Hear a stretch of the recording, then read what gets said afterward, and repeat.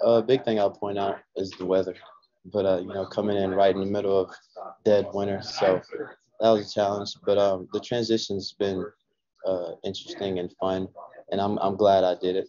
Coming in early as early, so it's been a fun experience. Of course, yeah, the guys are faster, stronger.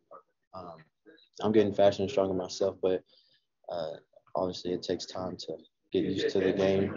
And another thing is, pass protection, a part of my game that I think I need to work on. So yeah, Coach McCall knows a lot about the game.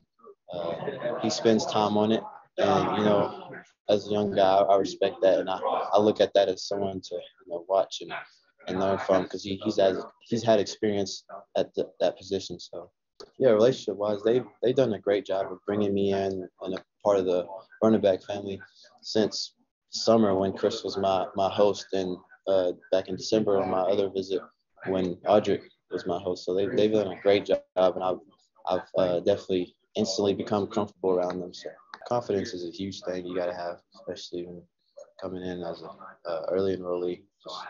Just a huge amount of confidence. So yeah, one thing is the schedule.